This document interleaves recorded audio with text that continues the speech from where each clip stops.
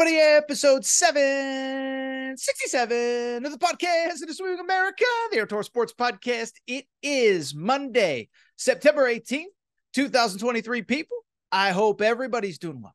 I hope everybody enjoyed an awesome Saturday in college football. Don't let them tell you there are bad Saturdays, meaningless Saturdays, bad games. No. Perfect example. This Saturday rocked. Fun episode of the fun Saturday of college football, which now leads, of course, to the fun Monday episode of the Torres Sports Podcast. Pretty straightforward show today. We're going to open Alabama. They do not look good. What's wrong, and can it be fixed? Because I'm not sure that it can be. From there, quick break. We will talk about the rally in Boulder, Colorado. Colorado comes back to beat Colorado State. Then from there, we'll get to the rest of college football. I thought Florida was very, very, very impressive in their win over Tennessee. Georgia beat South Carolina. I actually thought Ohio State looked pretty good in a dominant win over Western Kentucky. Ohio State, of course, playing at Notre Dame next weekend. So, busy show, fun show. Should mention, by the way, speaking of next weekend, crazy jam-packed slate. Clemson, Florida State, Oregon, Colorado, Ohio State, Notre Dame. Make sure you're subscribed to the YouTube channel. We'll be doing some bonus content on the YouTube channel. Obviously, our normal schedule on the Aaron Torres pod. By the way, if you are watching Monday's show here on YouTube, make sure you're subscribed. Make sure to like this video. Helps us with that little YouTube algorithm and helps this show continue to blow up. Thank you for everybody for their support. I mean, the numbers relative to last September are through the roof. Cannot thank you all. With that said, let's not waste any more time. And let's get to the topic of the day. And the topic of the day, bluntly, look, I think we could have started a few different places. I think we could have started with the Colorado State game. I think we could have even started with Florida, Tennessee. But where I want to put my focus is in beautiful Tampa, Florida, where Alabama played the weird true road game, non-Power 5 opponent. What a weird scheduling quirk. But Alabama was at South Florida. And bluntly, on paper, this was the get-right game. This was, in dating parlance, this was the slump buster, right? It was all bad against Texas last week. Nothing went right. You lose by double figures. Everybody's worried. Is Jalen Milroe the guy? Well, on Friday, we find out that Tyler Buchner is going to get the start. You're playing a bad team. You're playing on the road. Everything is going to go right in this game. And instead, it was the exact opposite. Weird game, weird, camera angles when the weather went bad. The cameramen couldn't be in the camera booth, whatever. But it was just a strange game. But somehow, it looked worse for Alabama. This was the crazy part. We were worried about the quarterbacks. We were worried about the offense. Well, did you see Alabama on Saturday? They finished. I want to make sure I get these stats right because they're really bad. They finished a combined 10 of 23 passing, 107 yards. Tyler Buchner, who replaced Jalen Milroe and was supposed to be the savior, gets benched. Ty Simpson comes in. He looked good, but it was still ugly. Now, to Alabama's credit, they did hold on. They did rally, and late in the game, they were able to run the ball to seal the victory. But in the final game, before SEC play starts next week, you wanted to get right. You wanted to have momentum. Instead, you have so many more questions. And bluntly, I don't know if there are answers to those questions. So let's get into it. Let's break it down. And let's do kind of a full 365-degree look at Alabama right now. What went right Saturday? What went wrong? And most importantly, how did we get there? And how did we get here? And can this be fixed? Now, in terms of what went right, I want to give credit, right? Because when Alabama ended up sealing up that victory, I thought it was all doom and gloom, terrible, everything, the sky is falling, the worst thing that ever happened. Well, one thing I said after the Texas game, I said, everybody's saying that it's last year all over again, but without Bryce Young. And I said, no. I said, there were a few positives from the Texas game. And one of them I actually thought was the defense. Now you look at it, you say they gave up 34 points to Texas. How can that be possible? Well, the bottom line is, as I said last week, Alabama actually had the lead in the fourth quarter against Texas. They only gave up 13 points through three quarters. Then the dam broke. Then Jalen Milroe threw a pick. I mean, it was just so bad late. But Alabama's defense kept them in that game 2 weeks ago. And I bring it up because if there's one positive coming out of that game, I actually think this defense is pretty good. I actually think this defense is tough. I think this defense makes plays. And listen, I get it. It's South Florida. Alabama should be able to limit what they do. South Florida is not good. They have a quarterback who is very inaccurate and is mostly a runner. But at the end of the day, whenever you hold a team, an opponent, to 3 points like Alabama did, to a total of, what am I looking at here? 264 yards of total offense. When you're looking at a scenario where you have 10 tackles for loss, 5 sacks, I don't care who the opponent is. That's good, and I give the defense credit because they came on the field every single possession for basically 3.5 quarters, and if they didn't make plays, Alabama could have lost that game. For people who didn't see it, let me be abundantly clear. That was a game that Alabama could have lost. They held on, and it was in large part because of the defense. So that's the positive that came out of Saturday. But here's the bad news. Pretty much everything else stinks, and most specifically, the offense stinks.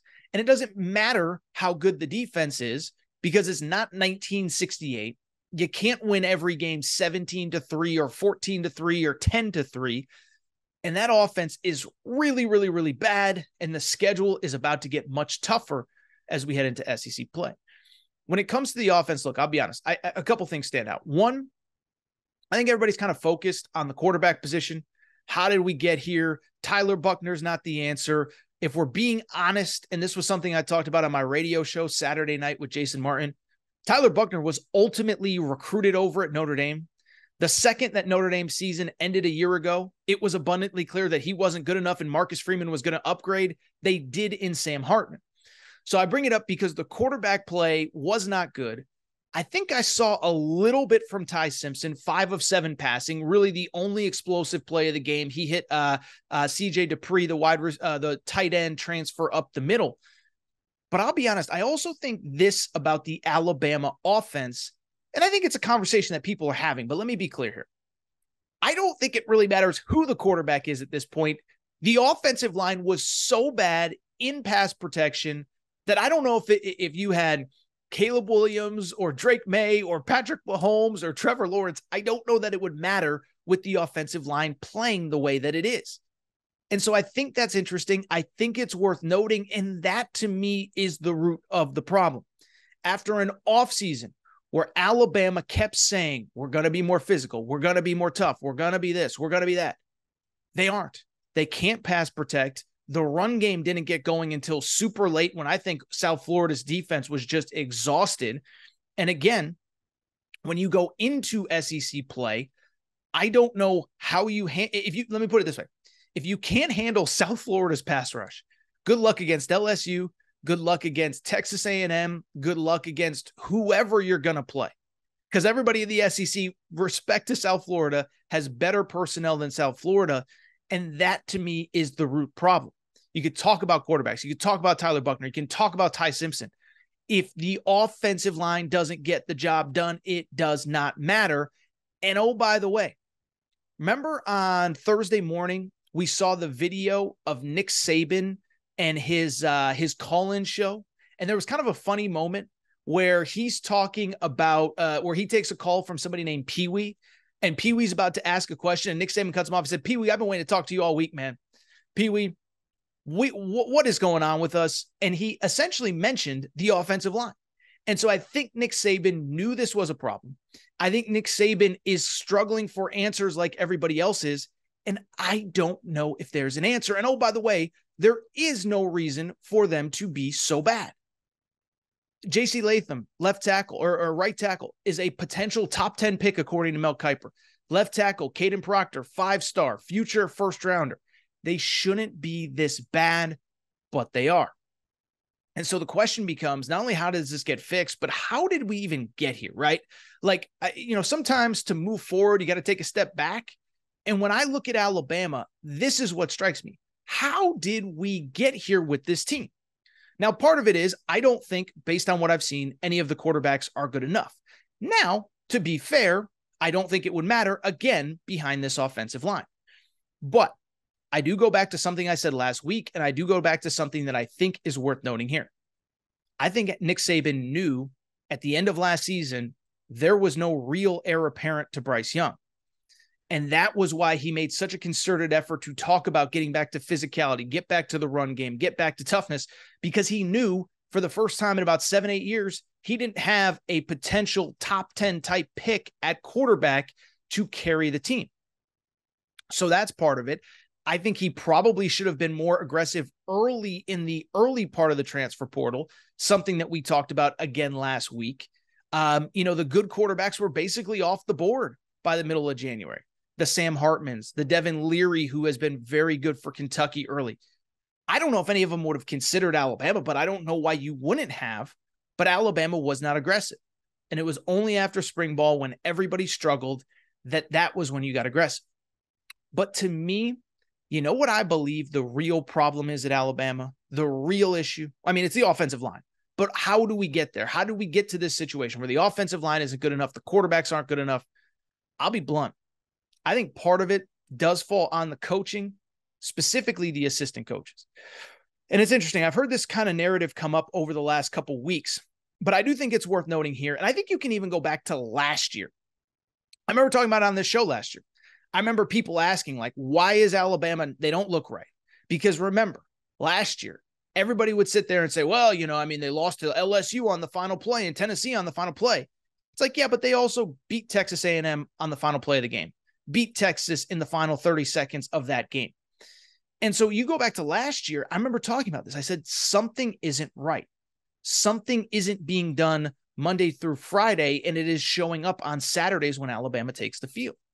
And all I can really go back to, and I've heard other people, in the media, so I'm not claiming this is my original idea, whatever.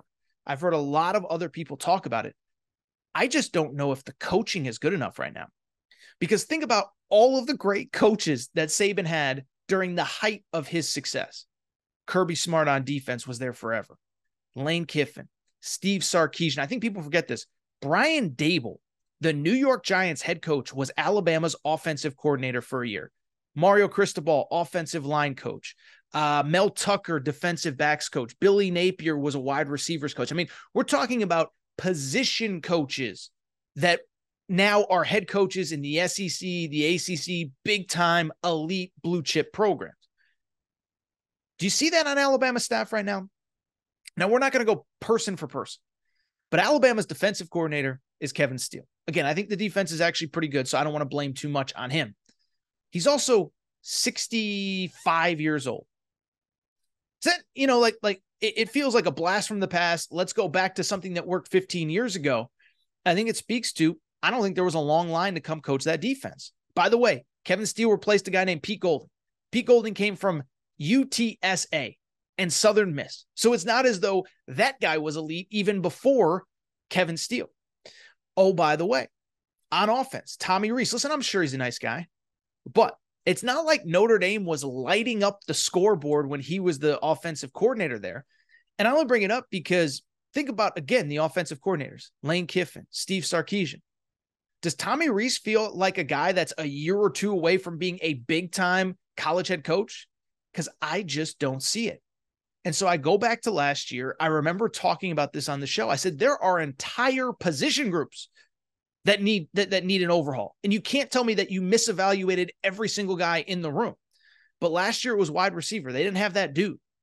Offensive line. The defense was a little bit of a mess this year. To their credit, the defense is much better this year. But this year, it's the quarterback room. It's the offensive line room. And so that's all I can come back to. The coaching isn't good enough. And then bluntly, it leads to the most important question. Can this be fixed this year? Listen, I'm a guy that thought Alabama is going to win the SEC. They're going to get back to who they are. They might not win the championship, but I think they're good enough. And I don't know that we can say, not only with any certainty, but I don't even know where the hope is that they can turn this thing around. And it's interesting because, like, on this show, one thing that I like to do, I always like to kind of present the situation, problem, solution. And if this happens, then that'll happen. If that happens, then that'll happen, right? Remember a year ago talking about Jimbo Fisher. He needs to give up play calling. That'll help Texas A&M. We'll see if it ends up being correct. In whatever, I'm just trying to think, whatever sport, this is the problem. This is the solution. I don't know if Alabama can be fixed this year because offensive line, one, it's just not good enough. And the talent is there. And you've had 8 or 9 months to get better. And oh, by the way, you just got through the easy part of your schedule. Now, maybe Texas is way better than we thought. But South Florida, that should be like a 42-3 butt kicking, not a 17-3 hold on for dear life. And so that's where the concern is. The offensive line hasn't gelled. Offensive lines generally as a position group take the longest to get it together. And so if they haven't yet, what hope do you have going forward? By the way, the schedule is about to get tougher. You start in the SEC next week, Ole Miss at home, and then it's go time. You got at A&M in a couple weeks. You got, at Auburn later in the year, LSU at home, Tennessee at home. It's not going to get easier, and I just don't know what the solution is. If there's a saving grace, I think the defense is really good, and I really think Ty Simpson kind of showed me enough where I sit there and say if he has just a little bit of time, I think he can be pretty good. But the O-line needs to get fixed. It needs to get fixed quick, or otherwise, this just might not be fixable this year. Now, the good news is this is the portal era. By the way, I don't buy the whole Nick Saban is stepping aside stuff. He said late last week, on Pat McAfee, it's laughable, the idea that I would leave college football. And the good news is in the portal era, they have the number 1 quarterback coming in next year, but you're still talking about being 2 years away, even if you like the quarterback coming in next year. I'm rambling, so I'll cut myself off here. But the bottom line is I don't know what the solution is this year, and that's got to be so frustrating for an Alabama fan coming off last season. All right, so I'm going to take a quick break. When I come back, in something that I could have never imagined 3-4 weeks ago, we're going to go from Alabama to Colorado. Coach Prime, Deion Sanders, they improved to 3-0. And I'll tell you, I learned one very interesting thing about them as they're about to hit the toughest part of their schedule. I explain that's next. I am back. Good to be back. Do want to switch gears. And I want to talk about a game. We just talked about Alabama, South Florida. I want to talk about a game that was basically the exact opposite of Alabama, South Florida. Alabama, South Florida had no vibe, no energy, weird weather, weird camera angles because the cameramen had to evacuate over the weather. And I bring it up because Colorado State, Colorado was essentially the exact opposite. It obviously had the lead, the pregame hype with, first of all, the Jay Norvell, Coach Prime back and forth. But then you had College Game Day in town. You had Pat McAfee in town. You had Big Noon Kickoff in town. You had Lil Wayne leading the team out of the tunnel. You had The Rock on the sidelines. I saw Kawhi Leonard, I think, was there. Chauncey Billups was there. So it was a vibe. It was energy. And I'll say this, it was a wild, crazy back and forth game. Certainly one of the most entertaining games we've seen all year. And before we even get into the breakdown and the this and the that, let me say this. Doesn't that speak to who Coach Prime is and what he has already done, the interest that he has created in this, not only this program, but all of college football? That game, that energy, that vibe, it was like USC Pete Carroll on steroids, watching the game, sidelines, all of that. But let's get into the game. Let's talk about it. And really, when I think about the game, a couple things stand out. The first one is there was real bad blood in that stadium on Saturday night. We live in the world where everybody talks the talk, and then after the game, they want to take pictures and swap jerseys and do all that. No, there was real anger, real hostility, and it obviously translated onto the field where, of course, let's call a spade a spade. Colorado State played kind of dirty, a lot of dirty. Not going to lie, not going to sugarcoat it. Travis Hunter gets knocked out. He goes to the hospital. Now, thankfully, he's okay. There was 2 or 3 just real cheap shots on Shedeur Sanders, including the one in overtime that knocked that guy out of the game for the, kind of the falling on top of Shedeur. Glad he's okay. But the one thing I will say is while it was dirty, while Colorado State had 17 penalties, I think 163 yards, they were also kind of in control of that game. They jumped out to a lead early. They were not afraid all week long. They said, we don't care what they say about us in Boulder. They don't care if we hear us in Boulder. And they played like it. They knew it was their biggest game. They knew it was a national stage. They knew they had a chance. Hey, this is the biggest stage we're going to have all year. Let's go out and win that game. Let me say this, though. That's also what made the decision by Jay Norvell on 4th and 2 late in the game so jarring. And I think everybody knows the background. But for those of you who did not stay up until 2:30 a.m., and I'm guessing it was a lot of you, wild decision by Jay Norvell. So they had been in control all game. They had the lead. They were up 28-21. They were on the Colorado side of the field, 2 minutes to go. 4th and 2. And they decided to punt the ball back to Shedeur Sanders, to Colorado, and to give the ball to Shedeur Sanders. And we're going to get into what Shedeur did in a minute. But I think that was the moment right there where they lost that game. Because to me, all week long, what was the entire vibe out of Colorado State, excuse me. It was exactly what I just said. We're tired of hearing about them. We're not afraid of them. We're coming to play. We're coming to win. And it felt like every decision Jay Norvell made all week, starting on Wednesday night when he decided to call out Coach Prime, all the way through, midway through, late into the fourth quarter, was about, we're not playing scared. We're playing to win. So to punt the ball back, up a touchdown with 2 minutes to go, when if you get the first down, you can essentially ice the game. I don't know that I love that from Jay Norvell. And we all know what happened from there. Shedeur Sanders gets the ball. Shedeur Sanders drives Colorado the length of the field, 98 yards in about 1:30. They force overtime, and they end up winning in double overtime. Now, in terms of takeaways, a couple things stand out. From the Colorado perspective, listen, I give them a lot of credit, right? Because I thought last week, Nebraska, I wasn't really worried about the moment getting too big for them. Again, a lot of these guys came with Coach Prime from Jackson State. They were the biggest game when they were at Jackson State. They were the biggest game on everybody's schedule. And so I didn't really worry about it last week against Nebraska. But this week, I don't know how you can't get overwhelmed by the hype. Like I said, it's not just that you're 1-0. It's not just that you're the biggest story in college football. But one, you have another coach talking about your coach. You have a situation where everybody's in town to see you. You have the sunglasses. You have the this. You have the that. You have all the interviews, all the media opportunities, and then it's game day, and there's The Rock, and there's Lil Wayne. And even Shedeur Sanders mentioned in the postgame, like, yeah, it was a lot to process. So I don't think it was Colorado's best effort. But you know what also stood out about this game to me? And I think this is important. I think really two things about Colorado finding a way to win stood out to me. Is that I think watching that game, and I was thinking about this during, the moment in time where it felt like they were probably going to lose, is I think because of the hype, because of the excitement, because of Coach Prime and everything he brings and all the celebrities and all that stuff, I think we're starting to forget how incredible this story is and how great of a job that Coach Prime has done. Because if you watch that game, the thing that stood out was like, this Colorado team, they're a great story. And Shedeur Sanders is a first-round quarterback, and Travis Hunter, when he's not getting, drilled in the chest illegally, is an A++ athlete, the likes of which we've maybe never seen before. But this team also has a lot of holes, right? Especially early, middle of the game. Shedeur Sanders is back there getting killed.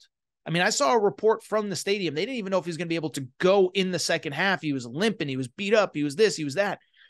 And it makes me realize this is still a program that is very much a work in progress. The offensive line isn't where it needs to be. Now, by the way, it shouldn't be. Remember, this was by far the worst team and the worst roster in college football last season.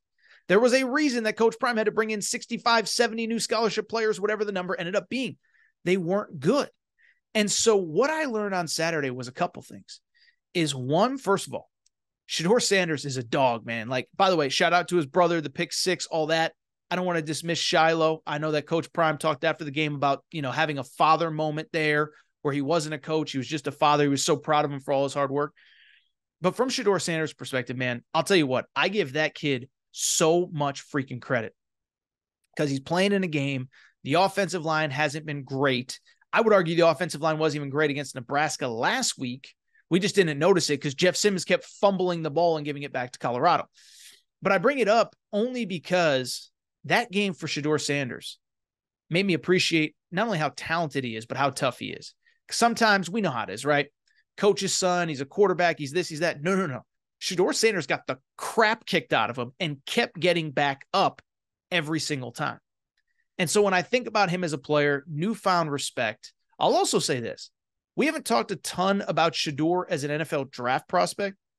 I don't know how an NFL team can't be thrilled to see the toughness that he brings, because ultimately, let's be honest, Shedeur is going to be a high draft pick whenever he declares, and he's probably going to go to a bad team, and he's probably not going to have a great offensive line. And so you're seeing him now in adversity.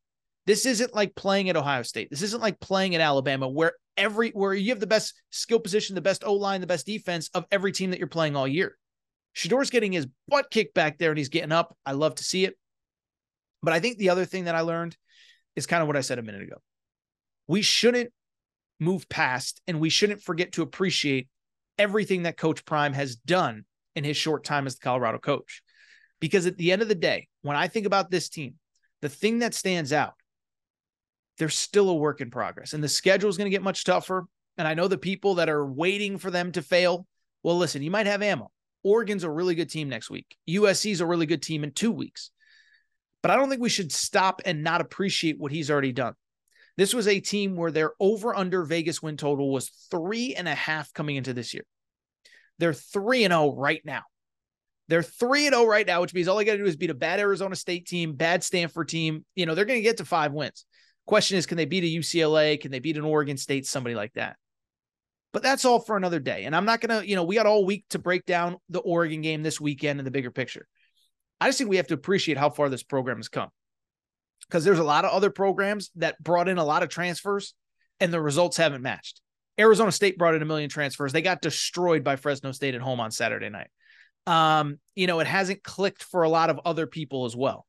So what Coach Prime has done, what Colorado has done to be 3-0 at this point, again, I get once they become the center of the sports world, it's easy to say, well, let's see what happens against Oregon or USC. I don't think we have to wait that long. I think we need to appreciate it. They are a team. They are a work in progress. By the way, I was thinking about this. They're 3-0. They're going to get bowl eligible. I don't know what the ceiling is. We've talked about that before. But at the same time, keep this in mind as well. This is probably the least talented roster that Coach Prime will ever have.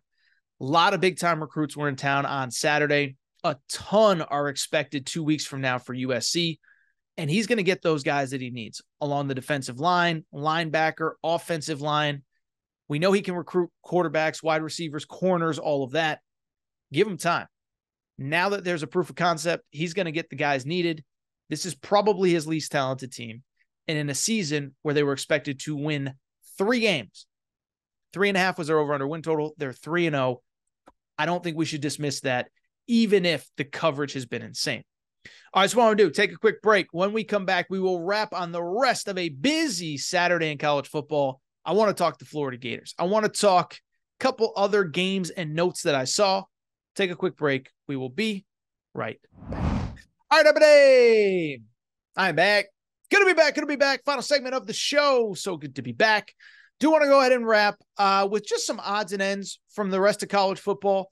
I think there was one marquee game, which we'll talk about in a minute. Then we'll get to some of the other kind of interesting results from Saturday. By the way, maybe even wrap with a thought or two on the NFL. Week 2 is going on right behind me. But let's focus on football. Let's focus on college football, I should say. And let's focus on what I thought bluntly was a very important game and a very important result that we got Saturday in the Swamp. Florida hosting Tennessee. We know that is a historically great rivalry.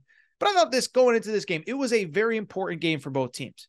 Tennessee really largely took care of both of their opponents, Virginia and Austin Peay early. Don't think that they looked great in either game, though. And so this was a statement opportunity. Your top 15 team on the road, go get the win. Florida, actually a home underdog, and really on the field, hadn't had all that much to show in the Billy Napier era. 6-7 last year. You lose to Utah in week 1. Off the field, recruiting is going pretty well, but on the field, you needed to start getting results. And that's exactly what happened as Florida takes care of Tennessee. Final score 29-16. Billy Napier might have just gotten his statement win. What stood out to me about this game, what I think is really important, for the first time on the field, I felt like I knew what Florida football's identity was, especially on offense. We know Billy Napier's background came from Louisiana. That's why some call him Sunbelt Billy. But came from Louisiana, called his own plays there, called his own plays at Florida. But through a year and change, I didn't really know, like what are they about? What are they doing? Last year, obviously, it's a little bit different. You do have Anthony Richardson, but offense is kind of up and down all season last year. You go to the bowl game without Anthony Richardson, it's an abomination. And then week 1 at Utah, it's an abomination. Struggle to move the ball, turnovers at the worst possible time, penalties at the worst possible time. It was just really bad. Saturday, though, was kind of the exact opposite. You fall down early, and to your credit, you don't get nervous, you don't get scared, you stick to the blueprint, and you find success. The blueprint was pretty obvious. We're going to run the ball. We're going to control the clock. We're going to keep Joe Milton and that Tennessee offense off the field. By the way, you don't need to be a college football expert to know that, to understand it. Billy Napier literally said it at his Monday press conference last week. Basically said, like, we can't let them do what they do. We can't let them get comfortable or it could get out of hand. Well, after falling down early, Florida largely controlled the game. Fell down 7-0. How about this? They scored 29 of the next 32 points in that game. 173 yards of total offense. 173 yards rushing offense, almost 5 yards per carry. And then Graham Mertz, the transfer quarterback from Wisconsin, who at Wisconsin was a turnover machine, could do nothing right. I thought he looked calm. I thought he looked poised. I thought he looked in control. 19 of 24 passing, 1 touchdown. And then once they got the lead, what was equally impressive is they just kept the ball away from Tennessee. I think this is worth noting. These new clock rules, they very much played to Florida's advantage on Saturday night, and I think that was part of the game plan. Get the lead, take the air out of the ball with this moving clock. Remember, college football now has this NFL clock where first downs do not stop the clock except under 2 minutes. That was Florida's game plan. And so they controlled the line of scrimmage. They controlled tempo. They controlled time of possession. I think the final stats were 37 minutes and change that Florida had the ball. Joe Milton and Tennessee just could not get the ball, could not make enough plays, fell behind, and could not catch up. Now, in terms of the bigger picture, let me say this. I think there is no doubt in my mind that this is the signature win of the Billy Napier era and potentially a program-changing win going forward. I know they opened with a win last year against Utah, but that was, I'm not going to say it was fluky. They deserved to win. But after that, basically just about everything else went wrong. Finished 5-7 after that game. Really, it was just a lot of bad, right? Again, you didn't have an identity. You lost to all 4 teams that you consider to be a rival. Last year, lost to Tennessee, lost to Georgia, lost to LSU, lost to Florida State. Some of those games weren't even close. And it is just really, really, really ugly. By the way, off the field, we talked about it. Billy Napier was the first coach I've ever seen. His fan base was frustrated with him before he ever even coached a game because of some of the recruiting stuff. You lose Jaden Rashada to Miami. You get him back. Then you lose him over the whole NIL fiasco. And I'll sit here and say this. I talked to some Florida fans this week, and I talked to some people kind of in Gainesville. I think if Billy Napier had lost this game, I don't know. I'm not saying you could have never gotten the fan base back. I think it would have been pretty tough, though, because at that point, you lose to another rival. At that point, you're 1-2. At that point, your only wins at McNeese State. And it's not as though the schedule gets easier. You still have at Kentucky, at LSU, Florida State at home. There are no easy games on this schedule. And so to get this win, I really do think it builds momentum and really may be a program kind of changing victory. It's for a few reasons. One, you proved you can win the big games. And we don't know how Tennessee is. We'll talk about them momentarily. But you had to have that signature win. By the way, it's not just about this year. Remember, loaded 2024 class. You got to hold them together. You got to show something on the field that there's a proof of concept that this could potentially work. Well, now you had a lot of those kids in attendance on Saturday. They see what the swamp is like on a crazy Saturday night. You get the win. You show them you can win big games. You show them there is a plan. I think that's huge. I also think it's huge because that particular game plan is largely replicable. Now, I'm not saying you're going to beat LSU, and I'm not saying you're going to beat Florida State. I don't even know if you can go to Kentucky and win in 2 weeks. We'll talk about that game here, in time. But at the same time, that game plan is replicable. Control the line of scrimmage, get ahead, run the football, don't make mistakes. You just do that, you can win a lot of games and, again, build some momentum for next year. So I don't want to get too crazy. This is still very much a process. Georgia's still the best team in the SEC East. Not saying this means that Florida's going to win a national championship, win the SEC East, none of that. But you needed some type of positive something on the field. Recruiting is great. And recruiting, I think, was largely going to save Billy Napier one way or another, no matter how bad this season went. But now you got a little bit of a signature win. You got a little bit of a momentum. You got a little bit of a monkey off your back. Can they continue it? They play Charlotte this weekend, at Kentucky 2 weeks from now. Man, oh man, oh man, did Billy Napier need this win. From the Tennessee perspective, I don't really know what to say. I know that Tennessee fans, oh, here we go again. I know a lot of the national pundits, oh, last year was just a total fluke. They stink this year. I don't really know that I saw that. Like I said, it was clear the entire Florida blueprint was to keep that Tennessee offense off the field, and they largely did it. And so ultimately, I'll be honest, I don't know if Joe Milton's the guy. I don't think Saturday night was the night that we definitively learned that or not. It's hard for me to say that. Joe Milton, I don't think he's great. I don't think he's perfect. But again, what did I just tell you? Time of possession in that game, Florida was in complete control. 37-28 compared to 22-32. Joe Milton was not great, 20 of 34, but he did throw for 287 yards, 2 touchdowns, 1 interception. You think, by the way, you think Alabama wouldn't take a performance like that?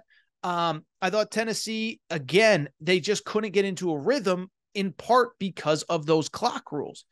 And so I'm not ready to give up on the season. But the one thing I will say from Tennessee's perspective is this: got to clean up the penalties. And this was the concern coming in. Last couple of weeks, they've been a little sloppy. It did not look good. Josh Heupel tried to play it down. It's not a big deal. It doesn't matter. We're going to get this stuff cleaned up. Well, you didn't. It was a sloppy performance. 10 penalties, 79 yards, none bigger than you're starting to finally build some momentum late in the fourth quarter, trying to, get back in the game.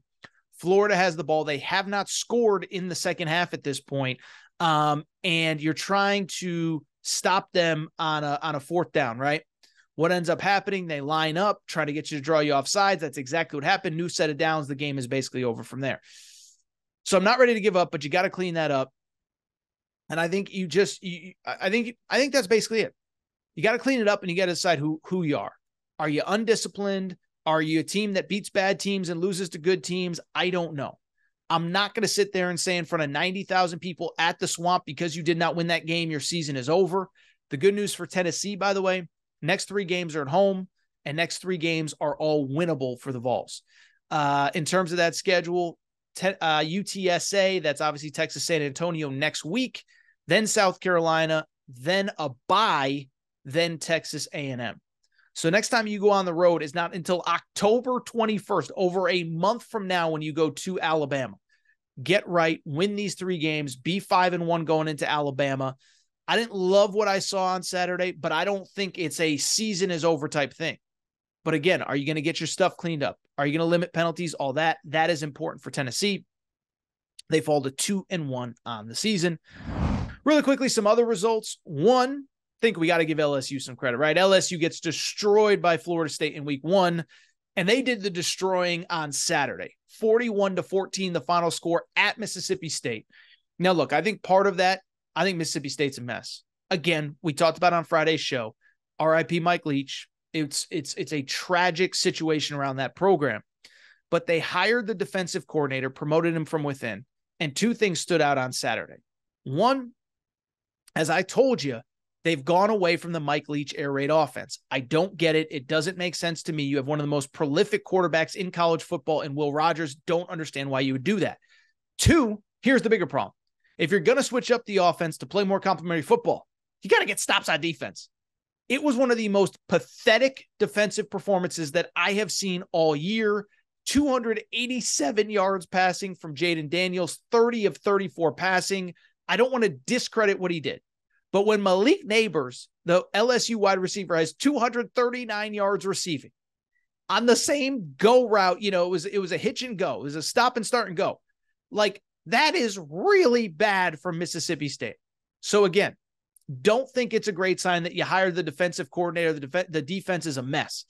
We'll see what happens with Mississippi State. But from LSU, listen, I think it's positive. And I think he got some momentum now.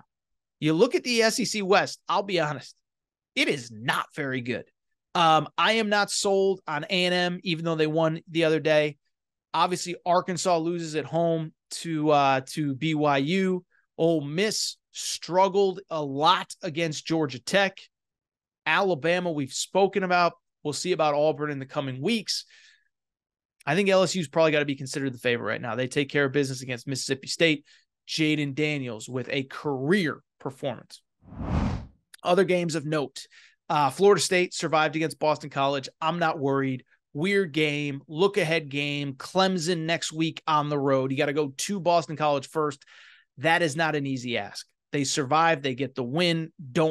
Not worried that it wasn't pretty. Thought Ohio State actually looked really good. And I know everyone's going to say, oh, they played only Western Kentucky. Well, here's the thing. Western Kentucky is a crazy prolific offense, and Ohio State won 63-10 and really limited Western Kentucky in what they did, holding them to 284 yards of total offense. I'll tell you, that Ohio State defense looked really, really, really good to me. I think they have a chance to go to Notre Dame and win. I would have picked Notre Dame going into the week. I think they can do it because I think the defense is much, much, much improved. A lot of speed and athleticism in the back seven. Fascinating matchup with Notre Dame this weekend. Keep it going. Georgia 24-14 against South Carolina. South Carolina was up 14-3 at halftime. Georgia flips a switch. I haven't been sold on Georgia all offseason. I'm a little bit worried about them, but they did what they had to do. I think the big thing for Georgia, my question is, you can flip a switch against South Carolina, but as you get into the week in, week out SEC grind, how do you handle things? UAB next week before going to Auburn on the 30th of September, and then you get Kentucky at home. By the way, Spencer Rattler, man, like he took a lot of shrapnel. He took a lot of, what do they call them, side bullets or whatever. He took a lot of bullets when he was at Oklahoma. I think he has developed into a really good college quarterback. I feel bad that his whole situation is the way that it is. South Carolina's, their offensive line is really bad. Their run game is really bad, and he just gets back there and gets killed. But I think he is turned into a really good college quarterback, 258 yards passing. Unfortunately, did throw 2 interceptions, but it was because they basically had to throw on every single play. Couple other results. Let's give some quarterbacks some credit. Dylan Gabriel from Oklahoma. Listen, I was a little high on Oklahoma coming into the year. Remember, I said last year they lost 7 games. 5 of them were by 1 touchdown or less. 4 of them were by a field goal. The only 2 times they got blown out were when Dylan Gabriel was hurt and not playing. That was against TCU, and that was against Texas a year ago. Well, through 3 games this year, he is completing 82% of his passes, 11 touchdowns, 1 interception, 11 yards per completion. Oklahoma puts up 66 points against Tulsa yesterday. They win 66-17. Remember, they beat Butch Jones and Arkansas State 73-0 a few weeks ago. They now open Big 12 play next week. Remember, Cincinnati is now a Big 12 team. They get Oklahoma in their season opener at Cincinnati. Big noon kickoff. That'll be the first national stage for Oklahoma, but I could not be more impressed. By the way, we're going to have to do a big where Aaron was wrong on the Washington Huskies. Woo! Michael Penix goes to East Lansing, 719 yards of total offense. Michael Penix in this game, the quarterback, 473 yards, 4 touchdowns on the season. These are Michael Penix's overall stats, 1,300 yards through 3 games. Not great at math, but that's like 450 yards per game. 12 touchdowns, 1 interception, 12 yards per completion. The Washington Huskies are for real. They open Pac-12 play next week versus Cal at home. That'll be a Pac-12 after dark game. So credit to those guys. Remember, Aaron Torres online. We do our stock watch, our Heisman watch every Monday. I think Penix and Dylan Gabriel are both guys that are shooting way up. Think that's really it. Don't know if I gave Missouri credit for the 61-yard walk-off field goal, but they get the win there. By the way, how about this? Missouri, the only SEC team so far this season to beat a top 25 team out of conference. Alabama didn't do it against Texas. LSU didn't do it against Florida State. A&M gets destroyed by Miami. How about the Missouri Tigers? saving the entire integrity of the SEC with the win over Kansas State. I think that's really it. I'll tell you what, let's get out of here on that, because we got ourselves a jam-packed week on the Aaron Torres pod. Remember, we have a mega weekend next weekend. We have Notre Dame hosting Ohio State, Colorado at Oregon, Clemson hosting Florida State. We got a lot of stuff to get in on this week. So make sure you subscribe to the Aaron Torres pod, and also make sure that you are following on YouTube. As I said, I think that's it for this episode of the Aaron Torres Sports Podcast. It is time for me to get out of here. You already know the details. If you're not subscribed to the show, please make sure to do so. Apple, Spotify, Amazon Music, Google Music, wherever you listen to podcasts, make sure you're subscribed. Also, make sure to rate and review the show on Apple. Give us a quick 5 stars. Leave us a review. That helps us move up the charts. Then on YouTube, make sure that you're subscribed. Like this video, really does help us on YouTube as well. And I think that's it. Make sure you're subscribed on the YouTube channel. We'll have some bonus content there throughout the week. Otherwise, for this show, I'll be back on Wednesday. Shout out to Torres. Shout out to Rachel, who hates my voice. Shout out to JJ Reddick, you F-head. Unblock me, bro. Hey, do me a favor. Help control the pet population. Have your pet spayed or neutered. RIP Bob Barker. Be back on Wednesday. Have a great week, everybody. Aaron Torres Podcast.